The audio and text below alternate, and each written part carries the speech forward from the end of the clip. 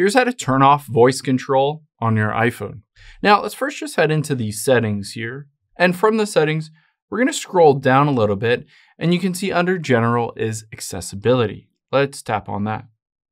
Now from here, all we need to do is scroll down, and you can see midway down here is voice control. So tap on voice control and just toggle this off. You can see at the top left, that little voice icon is now gone. Voice control is no longer on. However, keep in mind, you also want to go back and tap on the side button, because a lot of times voice control turns on by default if you press and hold that side button accidentally.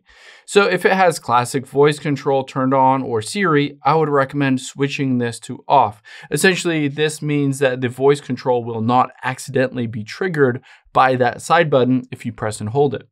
Now keep in mind, if none of these work, if the voice control still isn't turning off, then essentially I would recommend restarting your phone or doing a hard reset. So what you're going to do is tap the volume up, the volume down, and then press and hold that side button, and press and hold it until you see the Apple logo. So keep holding it, you'll see the Apple logo, and then it'll reboot everything and you'll be good to go. I hope this helps. If it did, hit the subscribe button down below. Really helps me out. Thanks, guys.